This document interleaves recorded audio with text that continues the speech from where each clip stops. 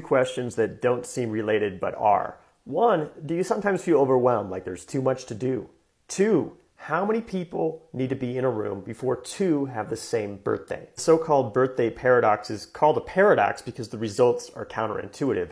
We tend to think of this problem in a linear way. There are 365 potential birthdays, and for 2 of them to match, it seems you'd need about 180 people in the room. So for a 50% chance, somewhere around 90. If you draw a line between 2 points, you have 1 line, 1 potential connection. If you draw lines among 3 points, you have 3 lines. Add 1 more point, now you have 6 lines. The number of potential connections increases exponentially with each additional point. In reality, for each person you add to the room, you're not just adding 1 potential birthday match, you're adding 1 potential birthday match essentially for every person already in the room. Now apply this paradox to the way you think about what you can get done.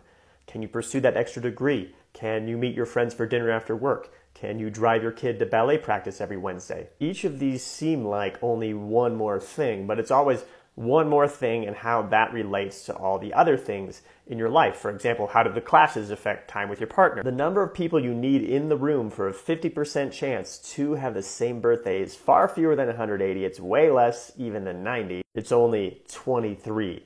The number of potential connections exponentiate until there's a near certainty of a shared birthday at about 50 people. This hidden complexity is tough for the so-called Leonardos, as I talked about in another video.